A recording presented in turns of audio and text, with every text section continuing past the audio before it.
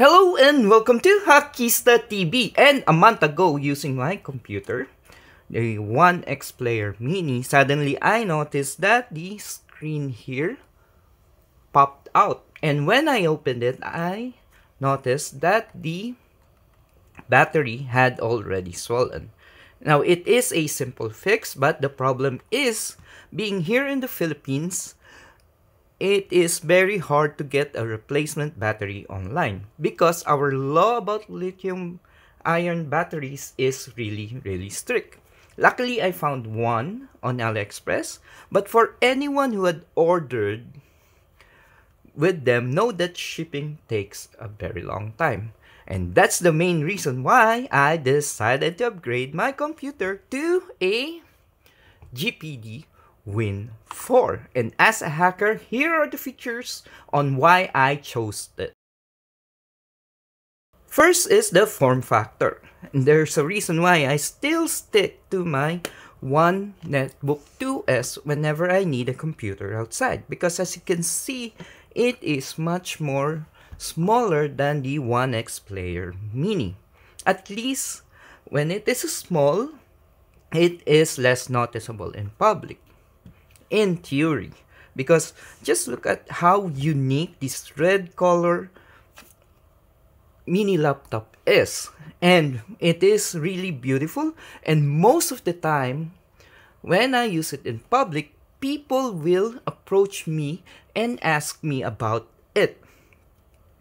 But with the WIN 4, GPD WIN 4, it is close to this size. As you can see here, it is close to the size of my One-Netbook, and with its form factor, people will just assume that I am playing game and never really bother me.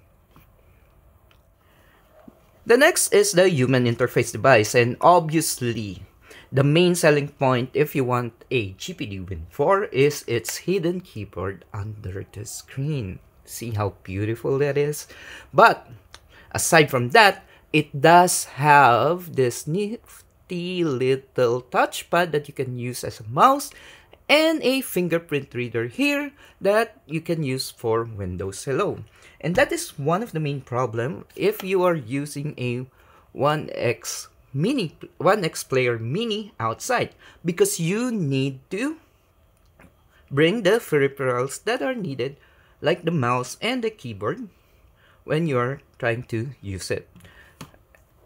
And that's the reason why also I still use this before I bought this, because it does have a built-in keyboard, touchpad, and a fingerprint reader. And you know what? The keyboard for this isn't really bad. This one you need to get a little used to because it is really small and cramped.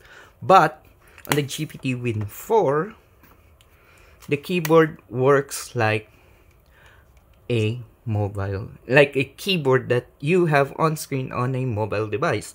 And the tactile feeling when you click it is really helpful. And the next one is USB 4. Having USB 4 means that you can use EGPU. Now, Onexplayer Mini would have an EGPU support on Thunderbolt 3, but the main problem is EGPU on Thunderbolt 3 is a little unstable still. There will be times that you need to restart the EGPU multiple times just for it to be detected, unlike on a USB 4. And an added bonus is that the performance goes up around 7 to 10%. Now, for all of you who are thinking how good an eGPU performance is, as you can see here, it does show that using an eGPU, my RX 6600 XT would still be around the 64th percentile using user benchmark. And lastly, the upgraded specs.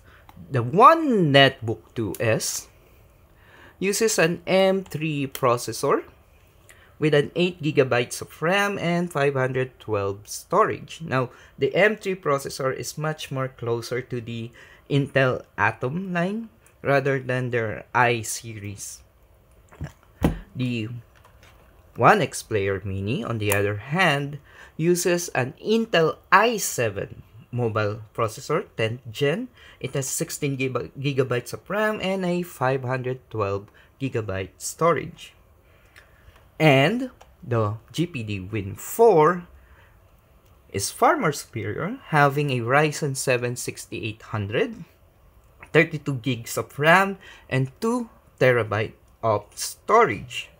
But it is important to know that when I bought all of this, they are on the same price, which is around $1,000. This One-Netbook cost around $1,000 around 6 to 5 years ago. This one I just recently bought last year, around $1,000 too. And this one is also around $1,000. As you can see, how much evolution the ultra mobile PC nowadays have come. So, if you are a hacker and you are on the fence on what computer to buy, I suggest the GPD WIN 4. With the form factor, it will be really discreet, as if you're just playing in public. You wouldn't need to bring a mouse because you have the touchpad, the keyboard is already here, and Windows Hello just works when you are trying to sign into the system. And when you get back at home, all you need to do is just dock it. Use a external dock like this or the eGPU, and now you have a full desktop experience comparable to the most modern desktops that we have today. And with the specs that it gives, those specs are the things that you can see on laptops that cost $200 to $500 more. And of course, as a parting note, if you enjoyed this video, please check out my other videos here on Hakista TV. Till next time, my fellow Hakista.